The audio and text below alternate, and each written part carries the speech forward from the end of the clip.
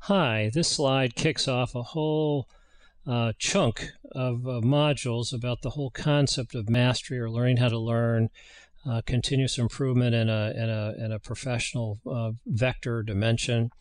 And to a certain degree, it might be one of the most vexing or difficult elements of the six boundary system.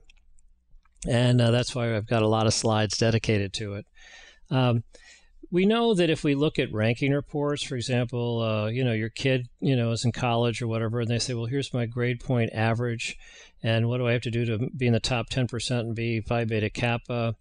You can go out and play golf at your local country club, and you can sort of very quickly start to get a handicap system. If you play tennis, or I play squash also competitively, there's computers that give you some sort of overall ranking, based on points. And, you can quibble about, I ought to be 2-3 tenths of a point higher. But the truth of the matter is, if you're a 4.0 in tennis, you're not on the professional circuit. So there's room for improvement.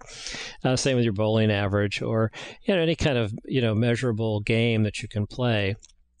And these provide measurable reality checks. We all think we're a lot better than we are, but actually, we just need to realize we're not, and that's okay.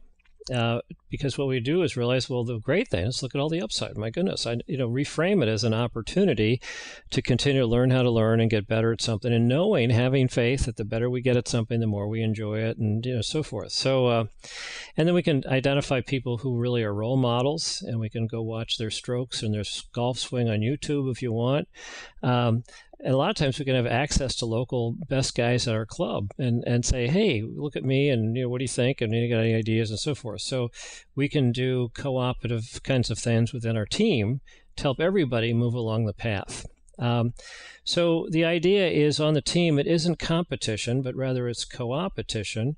Sure, everybody wants to be the best and get, some notoriety or acclaim for being great. Certainly people might be competing for the next promotion if it's a company that is growing and making money that can finance the growth. But, if we all work really well, there'll be lots of promotion opportunities. And that's the key, is to expand the pie for everybody, and everybody's going to do better one way or another.